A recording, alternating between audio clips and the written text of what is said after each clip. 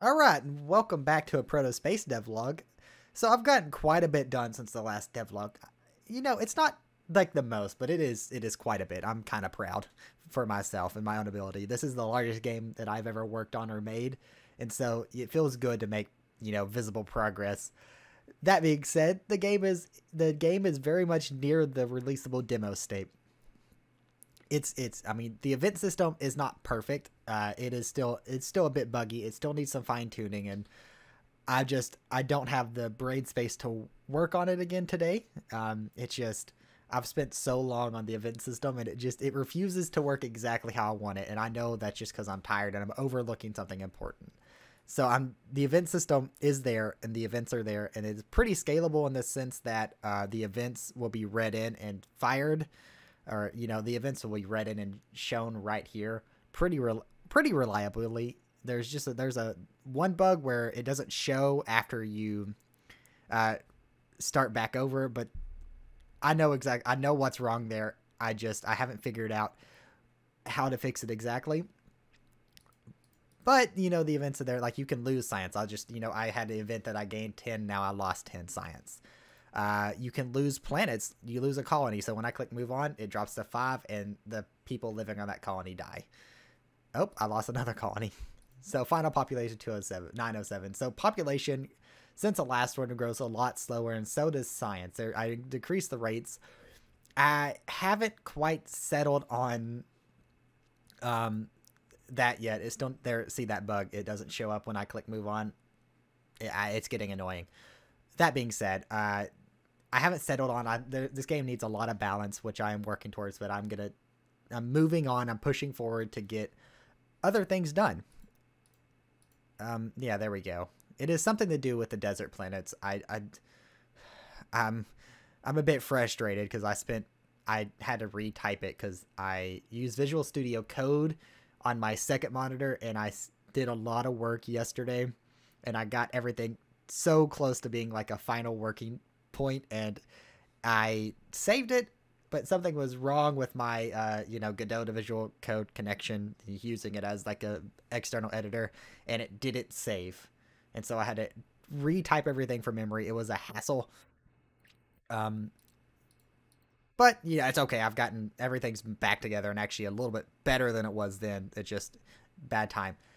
Now the tech tree I'm kind of proud of. Now this moves slow again, and there's no the thing with the tech tree is the costs do scale. So like this one costs 10. So if I buy forward shielding, now micro welding costs 20.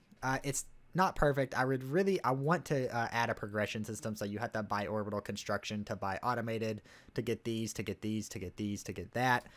Shouldn't take too long though. That system is not very scalable, but I don't know another way to do it right now, or at least I haven't thought about another way to do it. I just kind of was creating buttons, but that tech does do something. So I don't remember which one I clicked, but it does have an effect. They all have an effect. I mean, overall, that's pretty much everything I got done. This shows in high stats, but that was there anyways. If you do click, there is a menu button. I mean, it doesn't pause the game, but and there is a save function. So you're gonna have to believe me when I tell you this.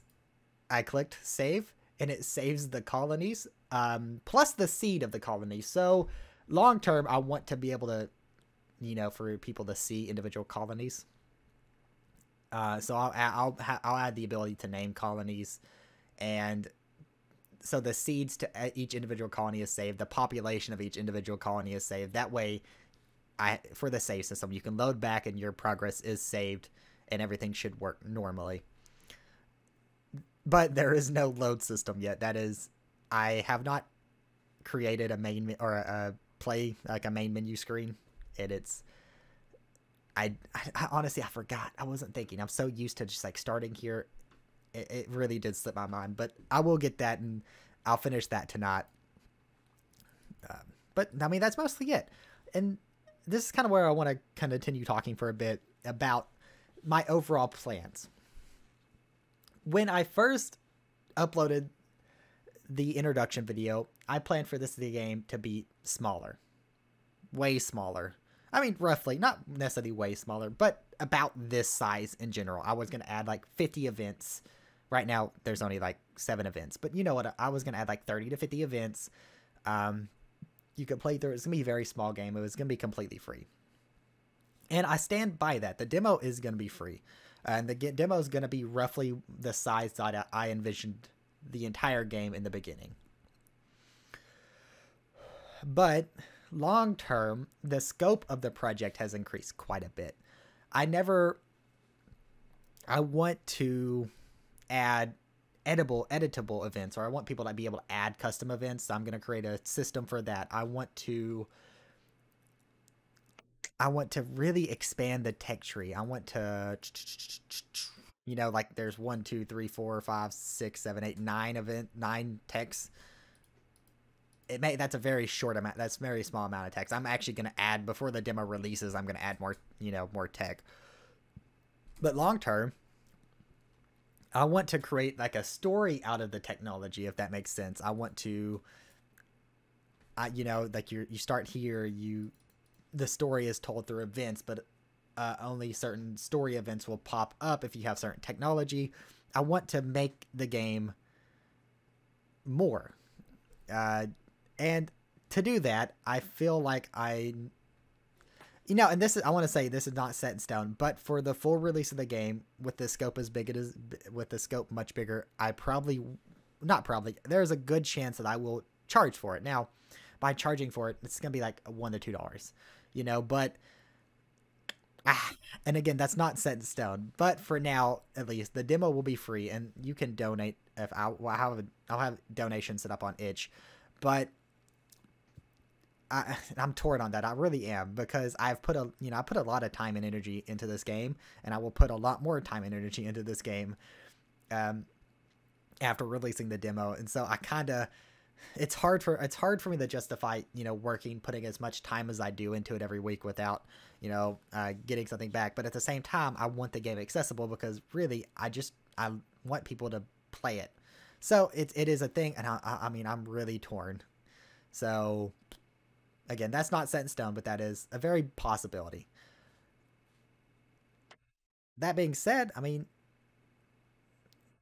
the demo will be fleshed out thing, and I will say after I release it, I'm gonna take a couple of days off, and in that time, hopefully maybe I'll play it a few times, try to identify bugs that I missed, and from there I will upload a bug fixed demo. That way people that that just want to play the demo or whatever, they can have access to at least a fully functioning version of the game, something that's not just a buggy mess.